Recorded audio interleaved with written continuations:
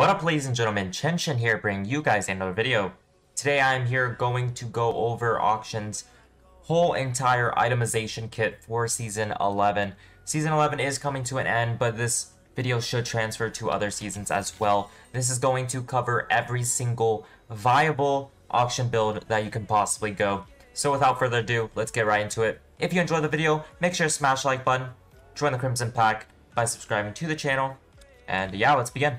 So a lot of it's going to be done in the shop. I have created item sets already to kind of lay out exactly how the build set's going to go.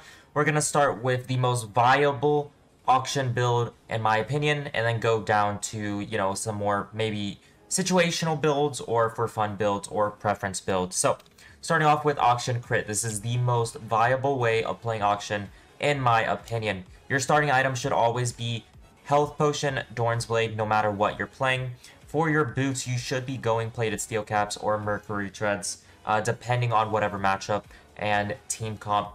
This is important because Akshan needs that extra sort of survivability to transition towards the late game. And it's just really nice because keep in mind, his rune page, you will naturally go Bone Plating and Shield Bash. So naturally, Akshan actually is quite tanky, and these boots will just allow you to, you know, be much more tankier. So moving on to mythic choices. Now, you'll really quickly notice I don't have Gale Force listed here. I personally think Akshan does not need the extra movement speed from Gale Force. It doesn't really offer you much. Overall, these two will offer you significantly more. And even then, Kraken is just the better and superior mythic for a couple reasons. So Kraken and Shield Bow are your two viable mythic choices. Obviously, you know how Kraken works. When you E, you're going to be proccing Kraken multiple times. So if you pay close attention to this, you see that it's 1, and it stacks really fast. So I got like 2 Krakens off right there just from an E-swing. And keep in mind, Kraken still works off of autos. With your double auto through your passive, Kraken counts as well. So Kraken is your bread and butter mythic for that reason. You just proc it super easily through your double auto and through your E, which is very, very crucial. And it's just a lot of extra damage. It's true damage, so it helps with a lot of tanks. And yeah, Kraken is your go-to mythic. Now, I will say there are situations where you could go Shield Bow. Even then, sometimes you could still go Kraken and get away with it. Shield Bow will offer you some sort of survivability into these harder matchups or harder team comps to navigate, such as maybe like a Malphite Yasuo who is really hard to dodge and you just insta-die, stuff like that. I could see an argument for Shield Bow, but in a lot of cases, if you're playing Akshan correctly as sort of a cleanup crew with your W and waiting for the perfect time to go in, then again, you probably don't even need Shield Bow. Now, moving on to the core items, this is listed out as such. You want to go Kraken first into either the Collector IE or Lord Dominic's IE. So the most go-to would probably be Collector IE, something like this as your first 3 items with boots, of course. This should be pretty much what you have every single game if you were to go crit, for a couple of reasons. First and foremost, Collector is a very huge power spike. It's going to allow you to melt down squishies. Say you were in like a team fight right here, you E to finish this low HP guy, and then you can E again, and it's just going to be, you know, executing, doing a lot of damage, stuff like that. But I will say if they have 3 or 4 tanks, bruisers, LDR is definitely viable, and just skip Collector. Collector isn't too effective against tanks for obvious reasons. It's more effective into squishies. It is a banger of an item if you are into squishies, but LDR you can also go with IE. So something like this if they are squishy. Now, talking about your last items, I listed out as such. You want to, most of the time I go Guardian Angel. I think Guardian Angel is a really, really good item. I don't know why I haven't had it listed here, actually. BT is also very viable. My apologies, but something like this would probably be my full build. And I don't know if I mentioned this, but in my opinion, crit is the best, and crit is actually what I go every single game. So this is a very typical Chen 6 items right here. I love to go Guardian Angel 5th item. I think pretty much these 3 damage items is naturally enough to be all your damage throughout the mid game. And then like late game, it still is quite a lot. And then you just want to round it out with a Guardian Angel. Once you get this power spike, you're going to be really strong, and you can go a little bit more aggressive. And then you round about with whatever situational item you need. If they're tanky in some circumstances, you can round about with ODR. If they have healing, you can go Mortal. If they have some sort of AP threat, like a ton of AP, you can also go this. And then something like this would probably look a lot more realistic with 122 MR, which is really nice.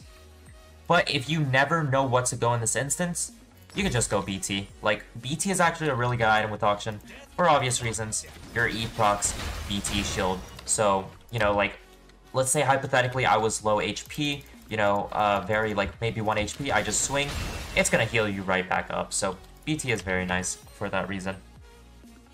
And then at the bottom, I have listed example builds, just because, why not? As mentioned, this is the bread and butter Chen combo that I go every single game. Boots, of course, situationally, depending on whichever matchup you're going against.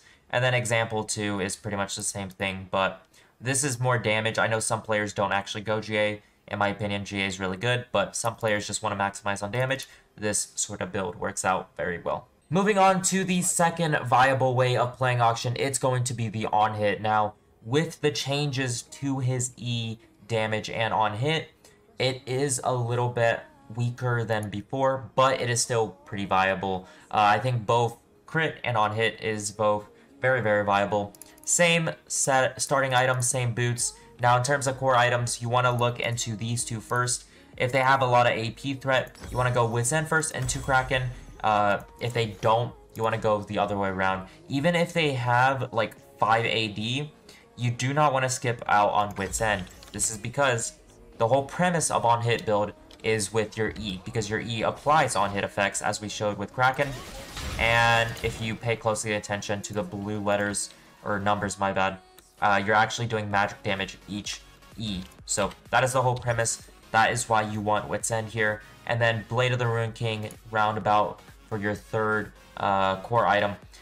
Some people like Guinsoo. I will say I'm not a big fan, but I have it here because it is viable. You want to pick either or. You either want to go Bork or you want to go Guinsoo's. In my opinion, I think Bork is just so much better. Once again, you're just going to be doing a lot of good damage, and Bork also procs off of your E. So you're going to just pretty much be melting them, right? You go up, you're Invis, and then you E, you proc Bork, it's going to do a shit ton of damage. So something like that should be your 3-4 items. And then your last items are the same, right? None of these really changes. It's just the classic marksman ADC sort of items. You go Guardian Angel, and then you can round about for the same reasons. So for your example build, I only have 1 instead of 2 because on-hit's pretty self-explanatory. This is pretty much my go-to on-hit build. Gives you a lot of damage, gives you a lot of utility, and that is how you want to play Auction. Alright, ladies and gentlemen, now the final build. I will preface this by saying this is, in my opinion, the most non-optimal way of playing Auction. Now, of course, you could go AP and just prove me wrong, but in terms of viable builds, Lethality Auction, it has been floating about. It is played by a minority of the players, and that is with a reasoning, of course. It's very subpar.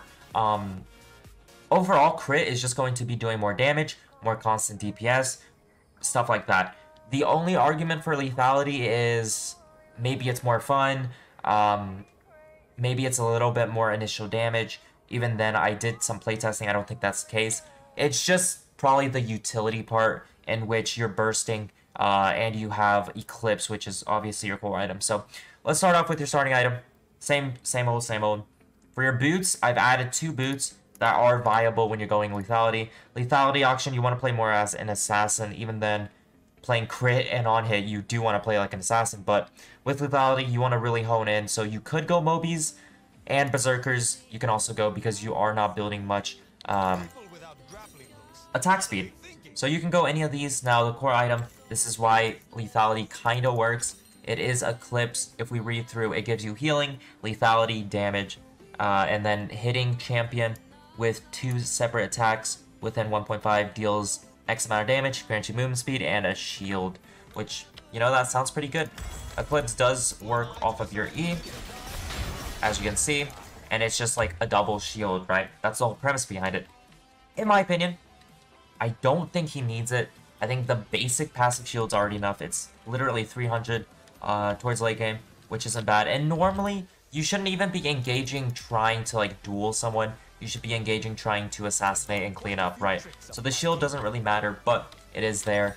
Now in terms of core, you want to go Eclipse into Collector. Collector also gives you lethality. And then your 3rd through 6th item, you can kind of go whatever, right? It doesn't really matter. You can go for more lethality. 2 viable lethality options, Yumu's Ghostblade for roaming, which is pretty good while you're in Invis. And then Serpents if they have a lot of shielding. And then the basic marksman items to round about, with probably GA being pretty important. So, once again, example build, I have it listed right here. You go something like this, and then you round about with Bloodthirster. Something like that. Anyways, that is pretty much it. I showed you guys 3 viable auction builds. All of them work. I would say lethality is just more preference. If you find yourself not enjoying crit or on hit, you could go lethality, and maybe it is for you. You do have a stronger early game with it, I will say. But overall, in the mid to late game, it's going to be subpar. But all of them are viable. Anyways, hopefully you found this video useful. If you did, make sure to smash the like button, join the Crimson Pack by subscribing to the channel. Thank you all so much for watching. Hope you have a great day. Chen out.